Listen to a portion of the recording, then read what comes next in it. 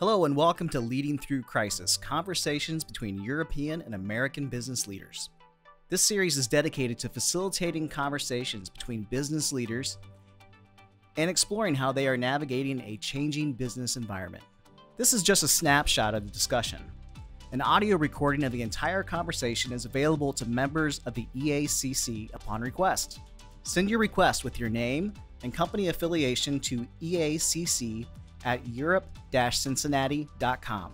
This episode's conversation was recorded on January 6, 2021. Again, a very special thank you to our sponsors, Clark Schaefer Hackett, Bannockburn Global Forex, Frost Brown Todd. And now here's your moderator, Kai Bitter, a member of the EACC Board of Directors and an attorney with Frost Brown Todd. Hello and welcome to Leading Through Crisis, conversations between European and American business leaders. The series is dedicated to facilitating conversations between business leaders and exploring how they are navigating a changing business environment.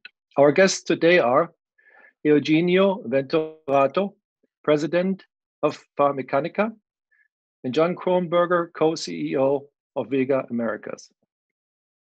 I'd like to thank our sponsors, Clark Schaefer Hackett, Bannockburn Global Forex, and of course, Frost Brown Todd. Let's get started. Eugenio, tell us a little bit about yourself. I'm leading the Fameccanica North America organization. Fameccanica North America was founded and established here in the United States about 11 years ago. This entity was founded from scratch, was activated from scratch, meaning there was nothing before other than a consultancy type of service with the entire business being led and handled through the corporate office and the corporate factory in Italy. Thank you. John, tell us about yourself and VEGA. So just a brief background, my name's John Kronenberger, and I'm the co-CEO of VEGA Americas. We are a wholly owned subsidiary of a German-based entity called VEGA. And what we do at VEGA Americas and VEGA globally is we manufacture, assemble, and sell instrumentation, high-tech instrumentation that measures level and pressure any place you find tanks or pipes. So, John, what is the biggest lesson you have taken from the pandemic? I would say be adaptive. I used to think that that in business you controlled what you can control, right? And I think the pandemic taught me that that there's a lot more out of our control as leaders than we used to think. And so the best strategy that you have works. It's important to have a long-term strategy, but it's important to be adaptive. And on March 12th, we kind of put our program in place to adapt and advance as best we could. So I would just say be adaptive. Eugenio, what lesson have you taken from the pandemic? I think the pandemic has, placed myself, first in front of the reality that is behind our employees. And reality is themselves, their family, their worries, their concerns. And more than ever, during this time, those elements were dragged into the office whenever, and for those that were coming to the office. But even those that were not coming to the office, they had these, let me call it, ghosts, with them pretty much all the time. And so coping with this has also been something that I had not planned, something that I was not concerned before. And so, as John was saying, adapting and accepting that not only you have to deal with the needs of the business, but you have to deal with the needs of the employees and help as much as possible. If you had been able to anticipate the pandemic, what would you have done differently? one thing that the pandemic has emphasized or has highlighted or amplified, if you will, are certain areas of weaknesses.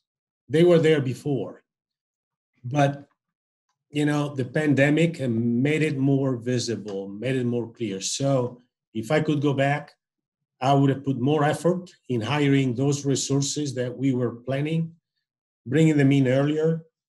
I would have accelerated maybe some sort of remapping and buffering of the supply chain.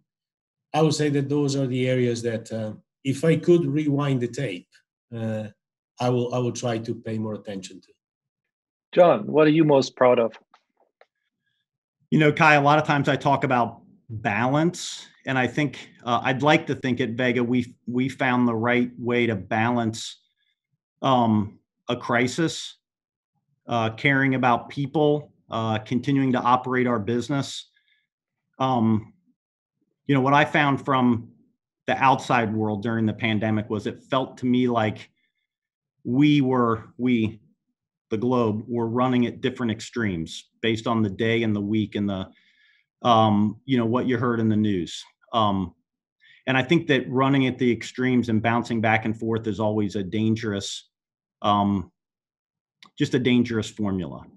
And I'm really proud of the fact that at VEGA Americas, we tried to find the appropriate balance between the personal side. I mean, people were going through a lot of different issues.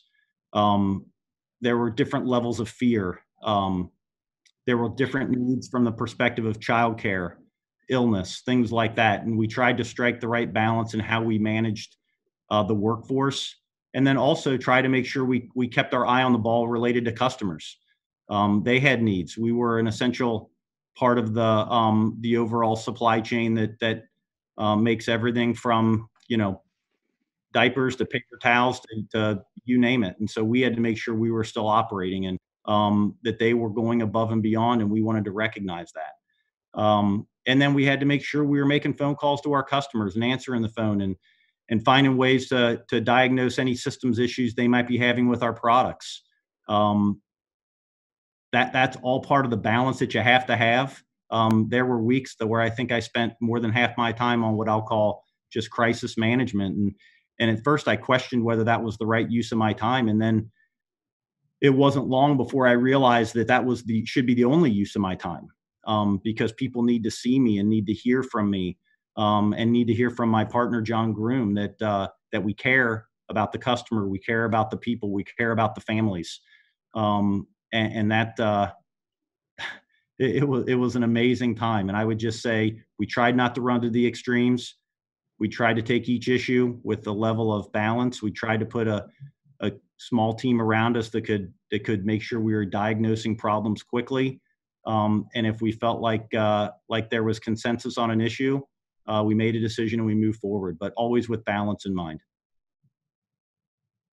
Did you find at times, Eugenio, that, I'm sorry, Kai, did you find at times, Eugenio, that you were learning and helping make decisions right along with your employees? Like you were in the soup right with them, right? Absolutely. Absolutely. Yeah. And again, I didn't read a book on coronavirus. Nobody has given me a manual, and you're absolutely right. You have to come in every day and be patient, determine what common sense suggests, how to split the workforce that has to be present and the workforce that can work from home, and go with it. So it sounds like you practice active listening, and based on that information, you make decisions, right? Absolutely. Absolutely. These are things that the best leaders, that this is what they do. This is why I have to learn from these people. And it's just listening. Those are things. And that Kai is part of crisis management, right? So this series has to be relevant 5 years from now, when COVID, hopefully will no longer even be in existence. And concepts like listening to your employees, not having all the answers, those are things in crisis management that are okay. And probably 40, 50, 60 years ago, that was not the crisis management playbook. But in today's day and age, why not say, I don't have the answers? Why not say, ask people of different ages, what's their ideas? I can tell you the college kids have solved this crisis faster than we have. I have a college-age son, and they had an underground, and they solved it faster.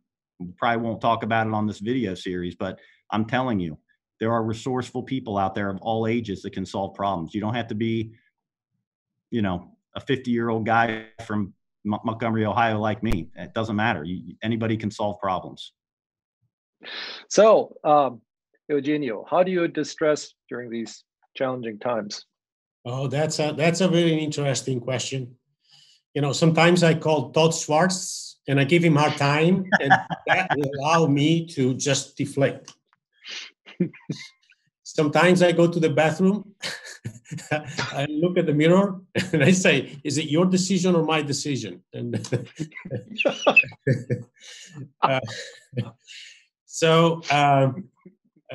Guy, really, I have to humbly admit that I don't know that I have found a good way to distress. I try to find the energy at the end of my day to go and run at least 3-4 times a week. Well, 2 to 4 times a week.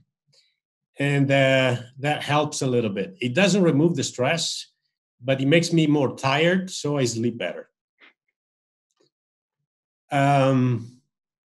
Talking to peers, talking to people that you trust, sharing experiences is also, an important element. And at the end, I think it is, finding the 5 minutes, maybe every other day, to say, hey, I am only in control of so much, which is extremely little. And accept our limitations and accept that, our common sense will guide us to do the best for ourselves and for the people around us. I don't have a recipe, and I don't have one that I can give out. I can give you a good cooking recipe, but not that one. That always helps. If you have good cooking wine. Yes, that has never been missing. Being in an Italian family, the good food, and the good thing is I didn't have to go to the restaurant. In fact, I very seldom go to restaurants. So we have that at home.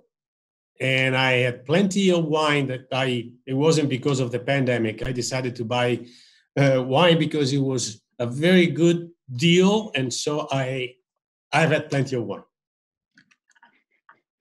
And it helps.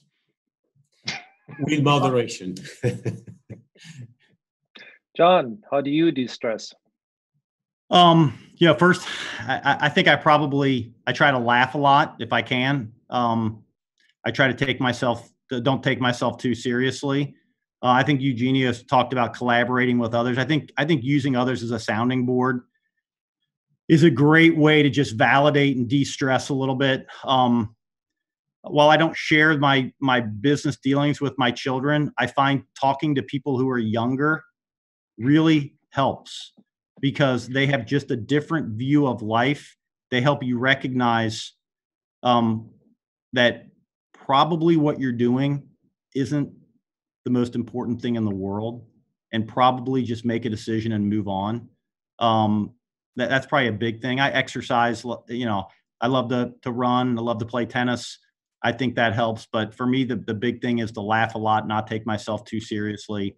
And I'll do what Eugenio said. I'll enjoy a glass of wine here or there. Thank you both.